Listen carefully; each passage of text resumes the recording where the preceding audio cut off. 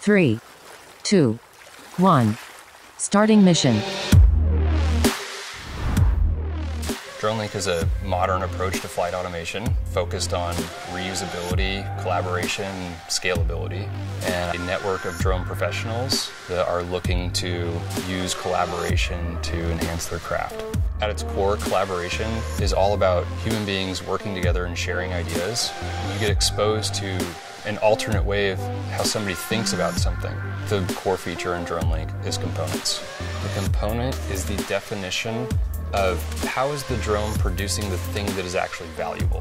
What I saw happening over and over again was people spending all their time and energy replanning missions just because they're changing location or they're changing drones or they're changing pilots, and there was no ability to reuse any of that work. Going out and being able to press one button and seeing it take off fully autonomously and do exactly what you wanted it to do every single time. The mindset up until this point has been, how do we fly the drone from point A to point B?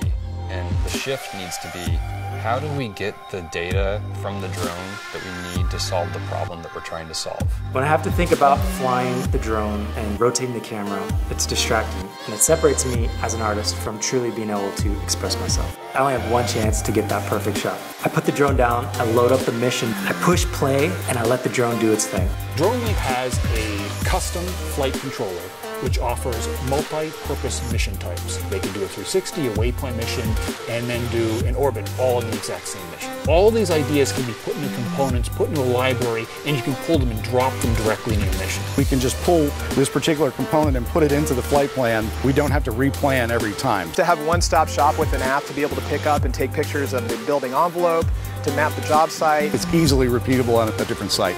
Human error is always going to be difficult. If you have a drone operator trying to flip between apps and there's an incident, that's a problem for me as a drone service provider. Dronelink gives us the ability to repeat the same operation week to week so we can give the client consistent data. We just go out, push the button, and go. I can use the same process with the orbits, with the pictures, with the maps, with the envelope scans for any project around the country. I think the real future here is actually running the flight control in the cloud.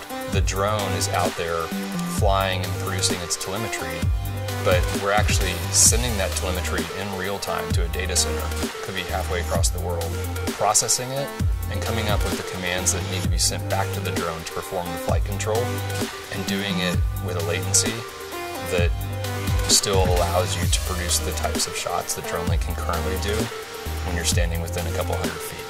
Your mind has to be open enough to think about it in a different way, to challenge the status quo. And once you get past that, it's worth it. Our goal is to listen to our users and listen to the people that are pushing us to develop the best solution that's out there, not just for today, but going forward. There's that spark inside of us, that divine spark. It's our creativity. It's our ability to imagine things that don't exist yet and make them reality. Dronelink's no different.